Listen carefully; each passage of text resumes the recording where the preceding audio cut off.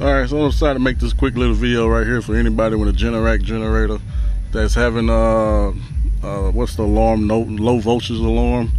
If you open up this side of the generator, I got it all taken apart now, but if you open up these covers and you look down right here and you see this dust right here, you've got slip ring failure, and it's killing your brushes. Brushes is not really the problem, it's the slip ring. So here's the old slip ring. You can tell that's all worn out. It's supposed to be nice and smooth. This is worn out. That's what's causing that brush to wear out. See, this is the new slip rings, nice and shiny and smooth. That's where they're supposed to be. Anyway, you're gonna need a bearing puller right there. You're gonna need a fan puller right here to pull that off. It's not gonna really be a how-to video. It's just what you need to do. So bearing puller, socket set. You're gonna need a meter. Nice little mallet. Don't try not to use a hammer beating any of this stuff off. But I'll tell you what I did is use the bearing puller to pull this bearing off. Use it to pull the slip ring off. You can see the slip ring connection. It's just a little crimp, but it's just one crimp. They had it wrapped around, so I just put it back like that. When you pull this slip ring off, make sure before you do that, you use your meter to see which one of these rings goes to this wire. So I just marked it on the other end. I got a blue and a black wire. It's really negative and positive.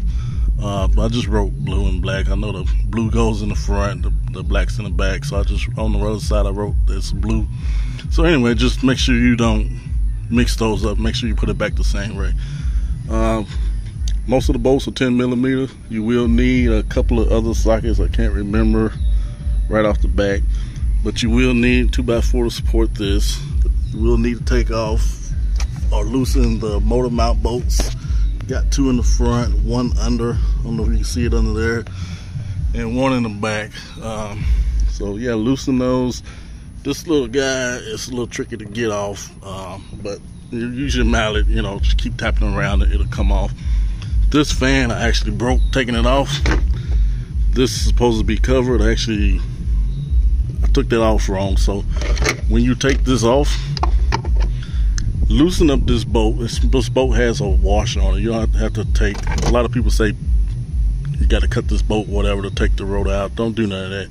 But anyway, when you loosen this up, it's supposed to, this washer's here, loosen it up to where you got like maybe a 1/4 inch gap, and then you put your puller sitting on that bolt.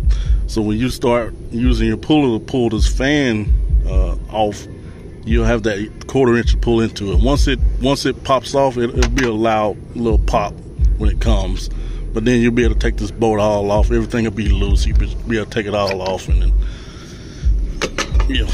So yeah, pretty simple, straightforward thing. If anybody good mechanical skills, you should be able to do this. The main thing is just don't damage the slip rings putting them back on. The way I did put the slip ring back on is I used the bearing puller.